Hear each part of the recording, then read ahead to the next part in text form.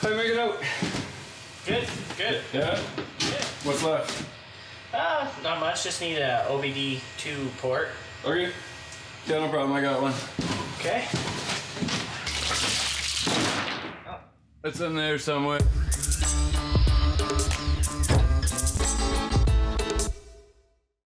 So previously on the LS, we mounted the engine solid, transmission solid, got the exhaust figured out, and then we got into the finicky fabrication, which includes the air-to-air on how to get the air into the engine from underneath the car to behind the headlight to in front of the rad to on top of the rad and then into the intake.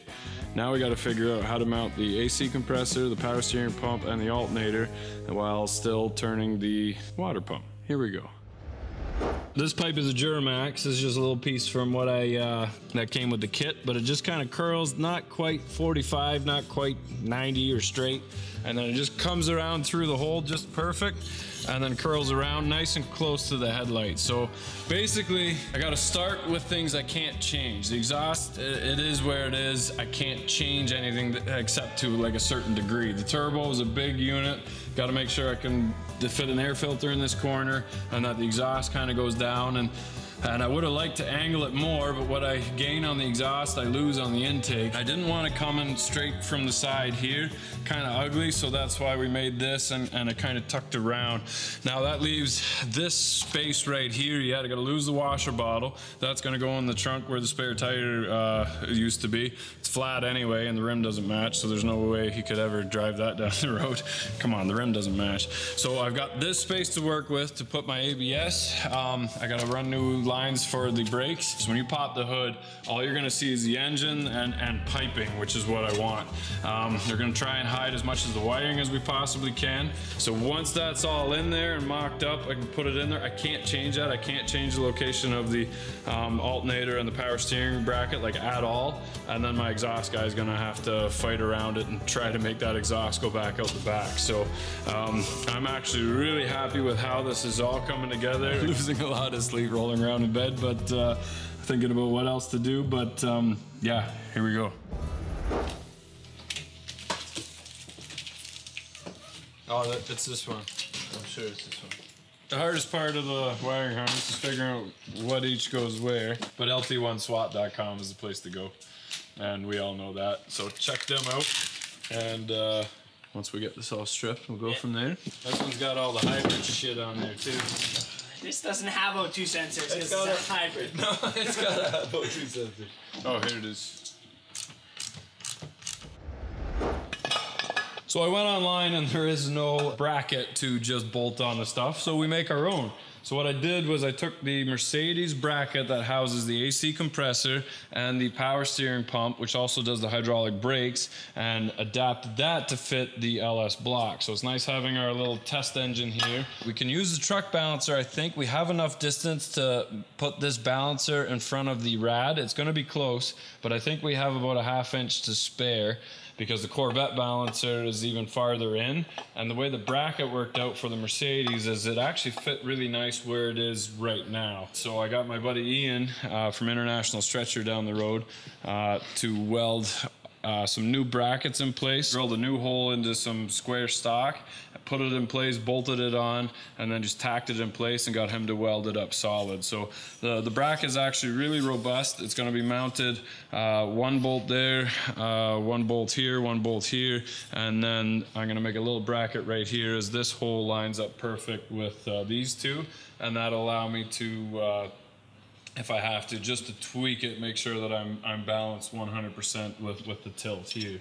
So now I'm gonna throw it on the side of the block and make sure that the power steering lines and the lines for the hydraulic shocks fit in between the frame rail, and that the AC compressor, I don't really want to mess with those lines.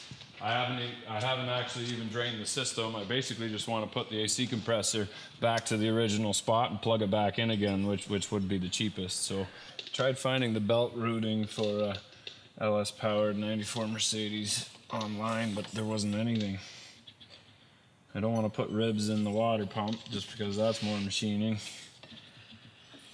Oh yeah.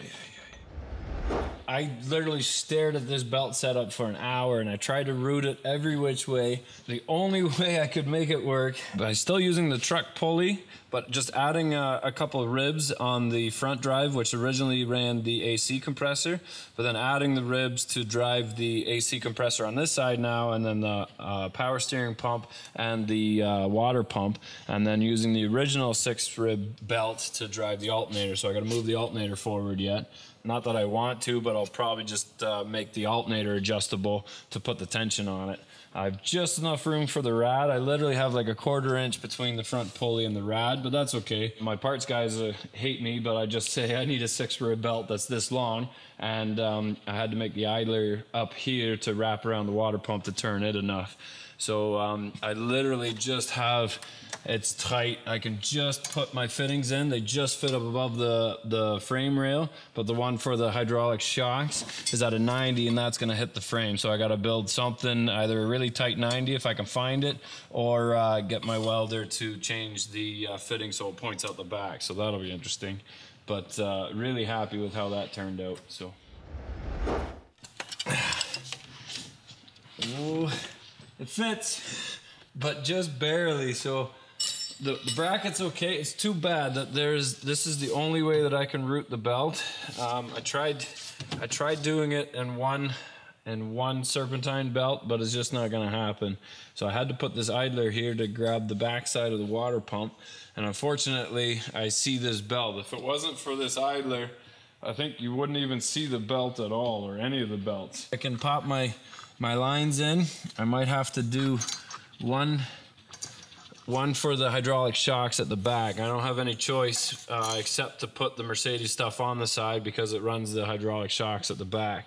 So, and then the AC compressor's nicely right where it used to be. I'm gonna have to put the alternator on its own belt on the side, but the exhaust, it'll look like the ones on the back of the Duramax and the Power Strokes, where pretty much build a box and then have the connector for the exhaust coming out the corner here.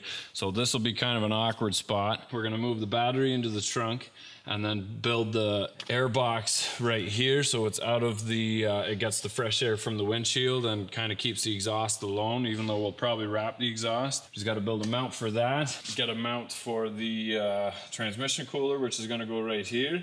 We've got a stainless steel overflow tank made, and then we're getting there. This is gonna be pretty cool. So I know you guys have been waiting for this, and that's the electrical part of the LS build. We basically got it in. It fits. It's tight, but it fits. Basically, we know that physically we can make this work. Now we just got to get it running. So I got my buddy Chris here, who's actually a friend of Todd's. Yep. All right.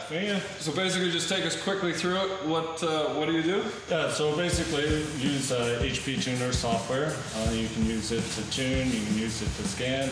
So the HP Tuner is about as user-friendly as it possibly gets. You can get it off eBay or even off of Summit. You get the HP Tuner interface, and along with that you get credits, and a certain amount of credits unlocks certain features of the computer.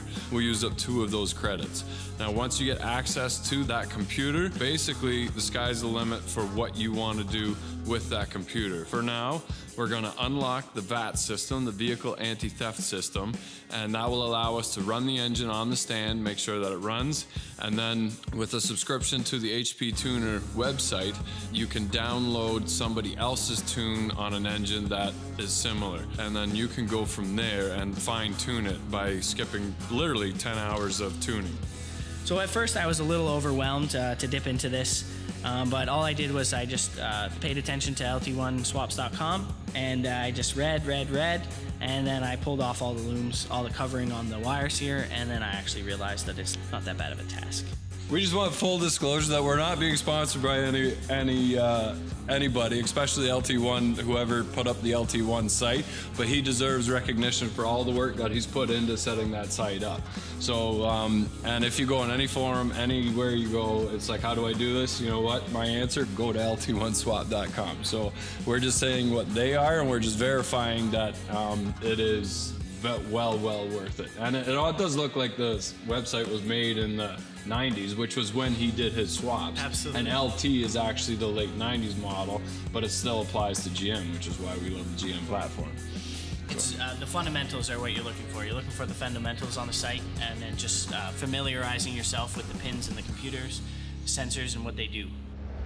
So one of these is your fuse ignition positive voltage all the time, and one of them is your ignition wire. So I have them run into the relay here. Here's our power all the time, 12 volts, and here's our ignition, and it runs through the relay. So by turning the relay on, you're applying power to the system. And then we take all of our grouped up grounds and we plug them in.